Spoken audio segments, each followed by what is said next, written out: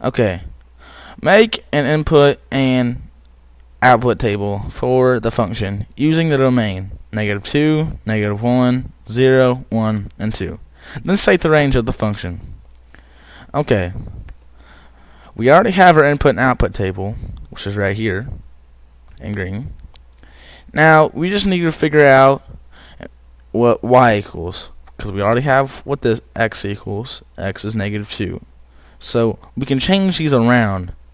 Instead of saying y equals x plus 11, we can make it say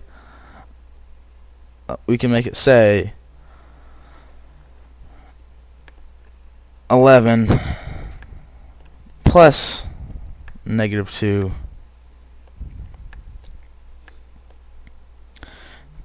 -2 equals 9.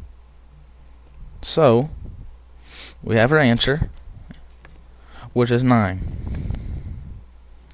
So now we have to find out what 11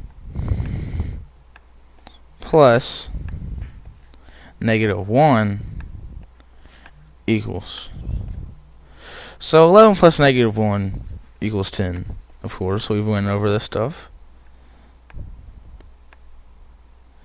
Then we have, let's move over here. 11 plus 0, of course, is kindergarten stuff. If you don't know this, then I feel sorry for you. And the y equals 11.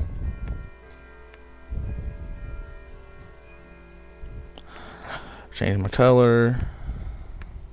Wrong color, but oh well. Then 11 plus, no, not 11. Yep, 11 plus